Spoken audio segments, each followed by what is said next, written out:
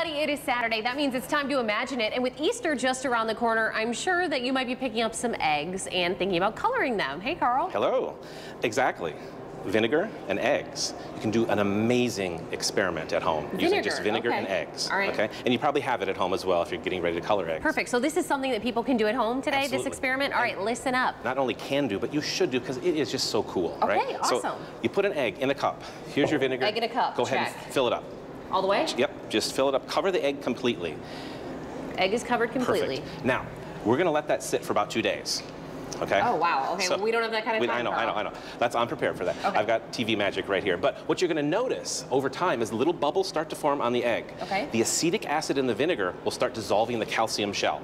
Really? Now you might think if that dissolves the shell, the whole egg is going to fall apart. Yeah. But actually what happens is there are two membranes on the inside of the shell. Here, take that. Okay. That's what we call a naked egg. It's a naked egg because it has no shell. It's soft. If you've ever hard-boiled an egg, yes. you know those membranes on the inside? I was just going to say, the little thing that sometimes you peel away. Yeah, that double membrane is actually holding the egg together, and you might even be able to see the yolk inside. It's a lot stronger than I would think. I mean, I don't want to give it a tough squeeze here. Well, but... you can actually, you can bounce them gently, gently, you know. That's kind of a fun thing to do. That's kind of fun. Okay. It's got some good rubbery. So that's a neat science experiment in and of itself. I don't think that the little ones would know this happens. No, and notice this.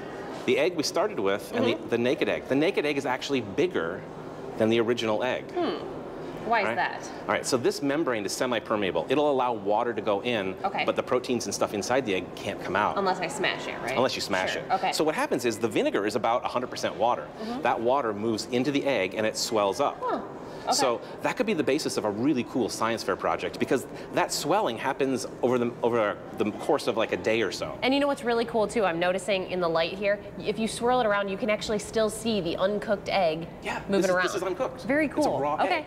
Now, and what's interesting about this, I forgot to mention, this is what the egg will look like after about a day. Oh, so you still see part of the... You still got part of the shell. Yeah, absolutely. It's rough. It feels like sandpaper. And you can actually kind of rub that off. Look, you can kind of scrub some of it off. Okay, it helps speed the process along. Cool. Now, once you have your naked egg, what do you do with it? You could bounce it. You could do things like that. Sure, outside, preferably. Or, in a friend's house. Or you could put it in a container of corn syrup. Oh boy, which a lot of you have, especially if you like baking. Ew. Yeah, so we've done the reverse. Instead of swelling the egg, we've actually pulled moisture out. The corn syrup's about 25% water. Okay. The egg now is around 90% water. If you put it in the corn syrup, it'll actually shrivel up. And is that a 2-day process as well? This takes about a day. I did this yesterday. It takes about a day for this to happen. But the cool thing is, you can put this back in water and it'll swell back up again. Wow, so there's so many cool things you could do. Basically, an egg is a tire.